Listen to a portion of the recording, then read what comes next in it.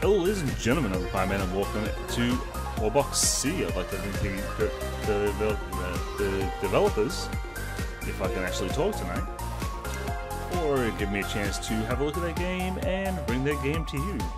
OrboxC is a puzzle slider in which the whole purpose of the game is to get the cube into the cube hole. Just like that. Oh, excuse me. Yeah, I got a bit of the sniffles. Because I've been feeling myself lately. So, like many puzzle games, it is all logic based. You bounce yourself off walls and teleporters and springs in an attempt to do that. The levels get progressively harder every time, which is good, but it is not. But the learning curve in the game is not outrageous like a lot of them. With some of them, it is just obnoxious. But this one, the flow of the levels is really nice, and it's the word I'm looking for. It's relaxing to play. You'll find yourself playing this and totally forgetting about what you're doing.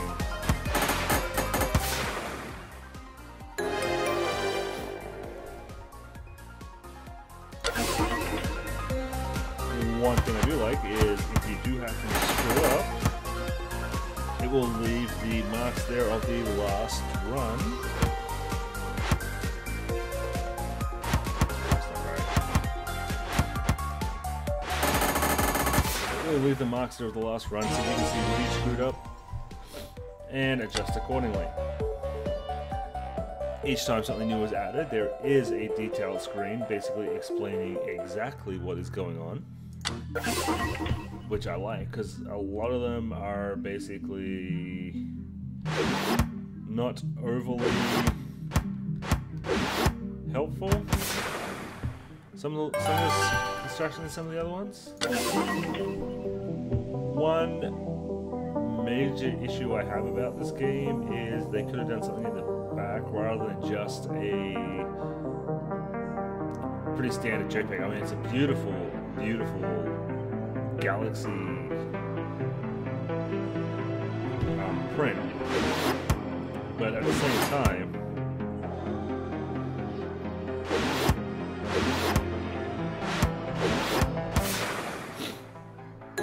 they could have maybe had like maybe some flashing or something of the stars. It's only just to boost the background. Although it is visually beautiful, isn't it?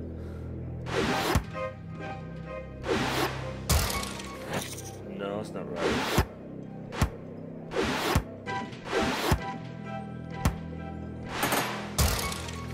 That's not right.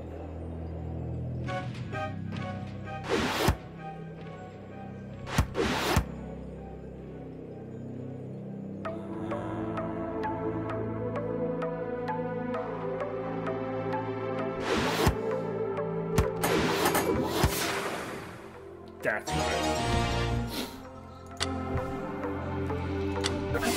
The game isn't overly complicated, but at the same time, it's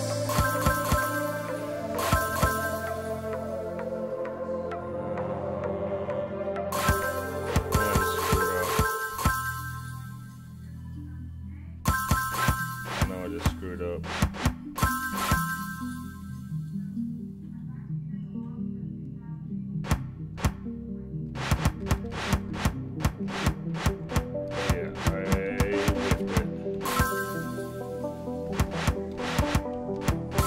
Or not. Or not. It does keep your high scores in there and your record times and how many steps you take.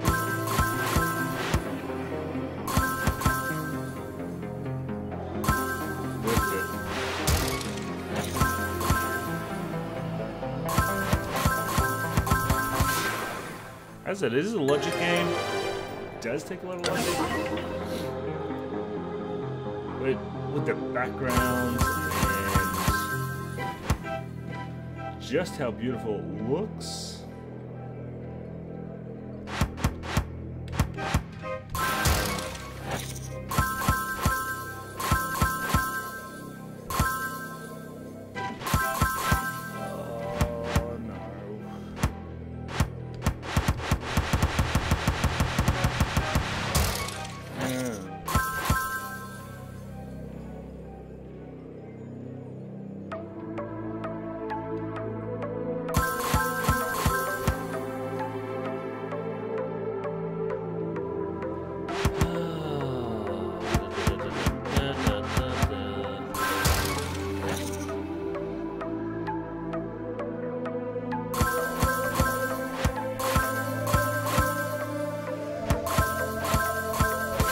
That got it. Some of the puzzles can seem a little hard. But then there's some that seem too easy.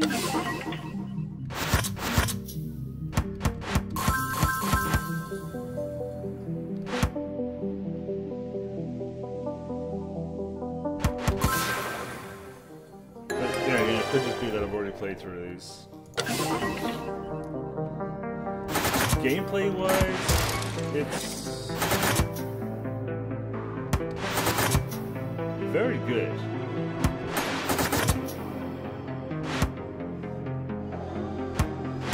It is a game you can sit there and lose yourself in the background, and some of the Euro beats, when it kicks in the Euro beats, is a little tough on the ears. I mean, I got the music turned down a fair bit because it does get pretty thumping. The fact that there's new stuff all the time.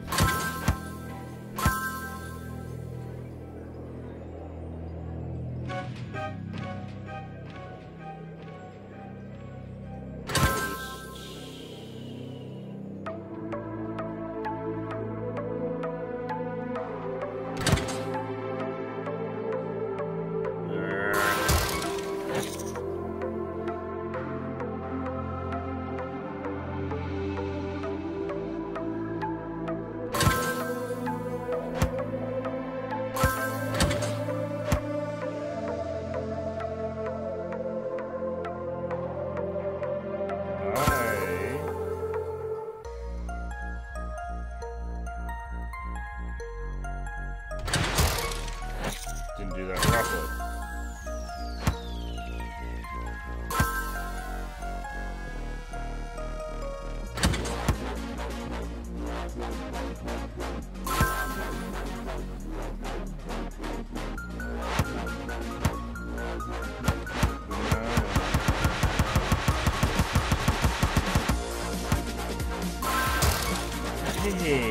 And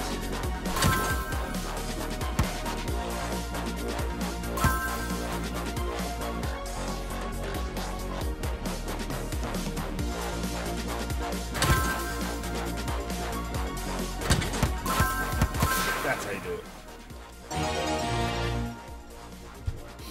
So this has been a look at OrboxC. Once I progress up to the harder levels, I'll probably do another video on that. If you like it, make sure you check down in the bottom in the description, and I will have a link for you to the Steam webpage. So, this game, as far as the puzzle games go, I give this one a 7 out of 10. Because enjoyability is a 7, the relaxability factor, which is what I look for in games, because I play games to relax, is probably a 9. And that is basically the, can you get yourself lost in the game? And the answer to that is yes.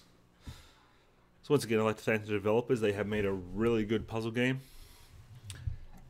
If you're looking for a game for your wife or your kids, maybe, this is a great one. So that you can sit back and you can play Pugby. And they can sit back and they can have a little fun playing puzzles. This has been the Pie Man. Thank you for visiting, ladies and gentlemen. Remember, if you're not having fun, you're doing it wrong. Have a good one.